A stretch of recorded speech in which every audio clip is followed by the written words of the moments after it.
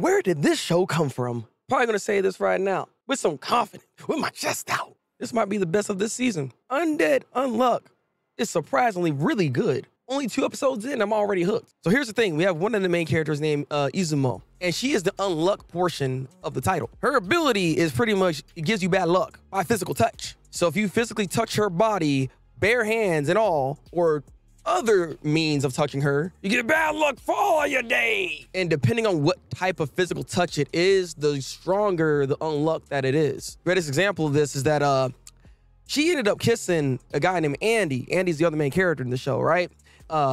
Once that happened, meteorite came through. Straight up Madara, that boy Andy. But the thing is, Andy wants that. Andy wants to die. He's Kaido, basically. I love the kind of woman that will actually just kill me. Damn, I really hope some hot chick paints my brains all over some fucking hallway. And here we are.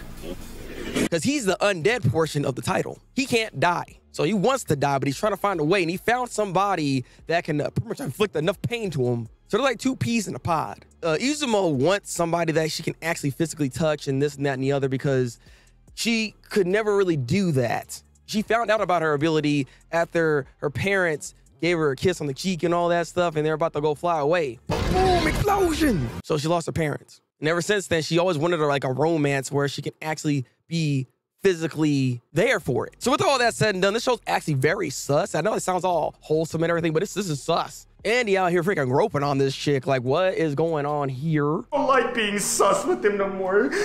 And doing other means to like get more bad luck. Because again, like I said, that kiss brought a meteorite. So Andy in his mind's like, wait, if that can happen just based off of that, if we just, decide to throw down just a little bit, I mean, like, what gonna happen then? You know what I'm saying? Like, let go. Fortunately, it didn't do all that. And also, Izumo ends up kind of like setting up this whole situation where actually I need to be in love. If I'm in love, right? And then we have these like actions happen at that point. Then it's time, then and only then where the most bad luck of all time will come through. And so with all that now said, Andy was like, you know what, bet, I'm gonna make you fall in love with me. And it's weirdly enough in episode 2, like it's already working. Like he was out here trying to be very heroic. And honestly, Izumo's already like falling for this man. So with all that characterization out of the way with the main characters, ultimately what is the premise of this show at the moment here is trying to get Izumo into this organization. This organization that's actually trying to take her out. Funny how that works. A guy named Shin, which has like the baby face, but he has like this massive body of like Goldberg. It's really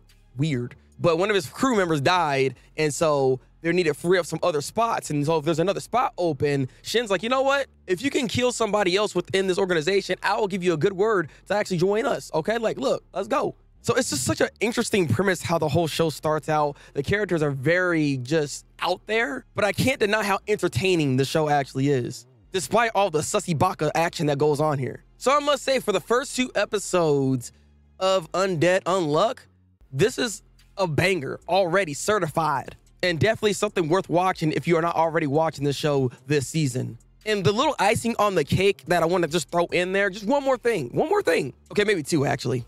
David Productions is the ones that's actually animating this, the same people that did JoJo Bizarre Adventures, yes. And for some reason, we have Queen Bee with the opening. Huh?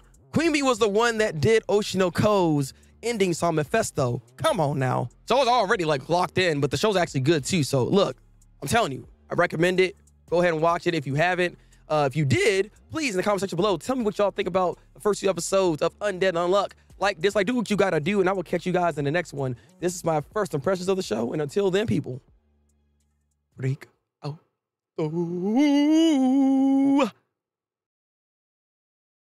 That's it. God dang it. One night with me, and I'll make you a squirt. Squirtle, squirt! Squirtle! No, stop it! Stop it! Squirtle! God